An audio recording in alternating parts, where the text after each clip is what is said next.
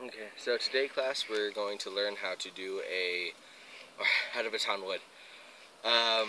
First, what you're going to need is a machete or a large heavy knife and a baton. If you do not know what a baton is, this is what a baton basically is. It's just like a rabbit stick. It has a heavy end and it's long and kind of curved. What you're going to need this for is hammering and batoning in the knife into the wood. Now what you're going to want to do is take your wood and find a flat area. Usually if you have a thicker, flatter wood, but since this one had a curve and it's thinner, I just jammed it into this log right here, and it still works the same. So what you're going to do is find a split.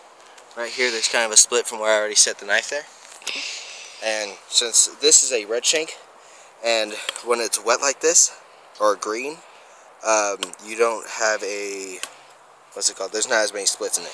But if it's really dry and dead, there's a lot of splits in it. What you're going to use is, I'm going to use the knife instead of the machete, and you're going to take the knife, and you're going to hold it on there to where the log is in the blade, and is in the center of the blade area, and so that way you have plenty of room on one side to hit. And then you're gonna take it in your hand and swing on it.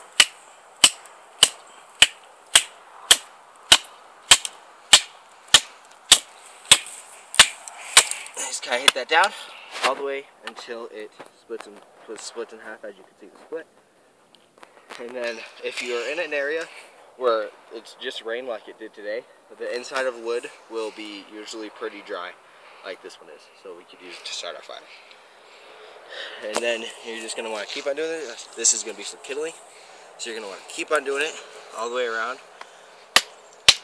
Always go in the middle of the wood and middle of your blade. And what I'm going to do, since this is stabbed into a log, is just keep on hitting it until it falls off the log. Since that's too thin, pop it out. We got a good log to our fire. Up here. That's all for today, class, and see you next time.